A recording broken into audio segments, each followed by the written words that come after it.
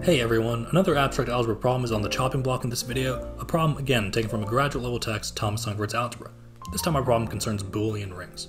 What's a Boolean ring? Well, simply any ring for which any element you pick and square, it equals itself. With that definition on the table, we want to prove two things. Number one, a plus a will always be the additive identity element of our ring, and number two, it turns out every Boolean ring is commutative, where commutative means commutative on multiplication. But before delving into the nitty-gritty of this particular problem, let's first recap the essentials of a ring. A ring is a set endowed with two binary operations, which out of convenience we'll call plus and dot. R on plus, i.e. on addition, has to be in a Boolean group, and R on dot, which we'll call multiplication, has to exhibit closure, exhibit associativity, and distributive law, obedience, left and right. Now, with that refresher in mind, one fruitful way of approaching this problem goes like so. Pick any element you want from any Boolean ring, which we'll call R. We'll call the element x.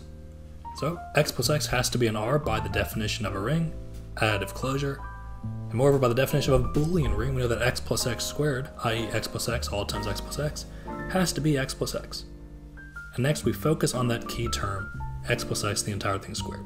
First we write it like so, and secondly note that we can take that entire yellow x plus x via left side distributive law obedience to both the blue x and the red x, and from there we can utilize right side distributive law obedience to rewrite the entire right side as 4x squared added together.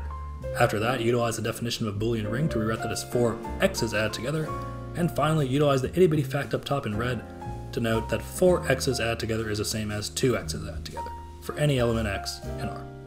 And with the significant rewriting process out of the way, slap some well-chosen sets of parentheses into this equation and add to both sides the additive inverse of x plus x.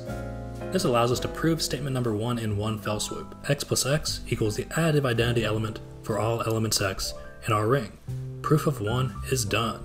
And we're actually going to use statement number 1 in our proof of statement number 2 now, that every Boolean ring is commutative. First, pick any pair of elements from our ring, call them x, y. Then we know that due to additive closure, x plus y is an R, and due to the definition of a Boolean ring, x plus y, the entire thing squared, has to be x plus y. As before, focus on that key term, that squared term, and rewrite it using distributive law, obedience, both left and right. Again, just like we did before.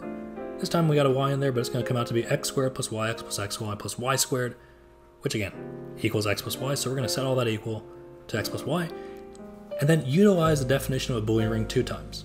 To rewrite x squared as x, y squared as y, make the appropriate substitutions, and add to both sides the additive inverse of x and the additive inverse of y. Doing this yields something quite promising in our interest of proving commutativity. Yx plus xy is the additive identity element. Now add the additive inverse of xy to both sides, so we have yx equaling the additive inverse of xy for all x and y in our ring. Here is where statement number 1 comes into play. Statement number 1 says that any element A, if you add it to itself, it's going to be the additive identity element.